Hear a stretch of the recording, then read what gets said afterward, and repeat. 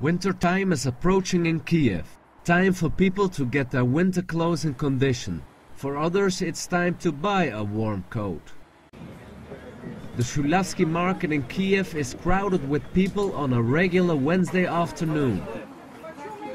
It is the place to be for people with little money, being the biggest second-hand market in Kiev.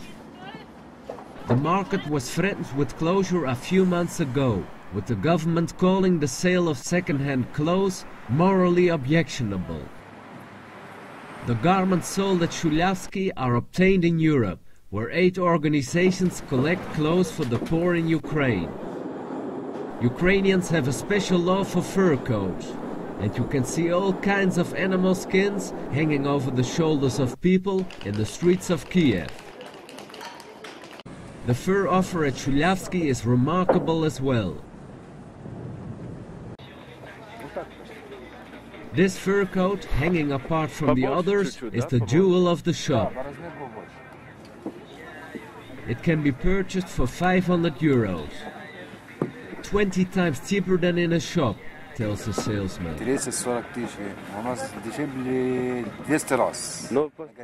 But for people who are happy with less than mink, the market offers a solution as well. Most of the fur coats are sold for around 20 euros. But the smell of second-hand is pervasive, and you might want to hang your coat outside for a couple of days.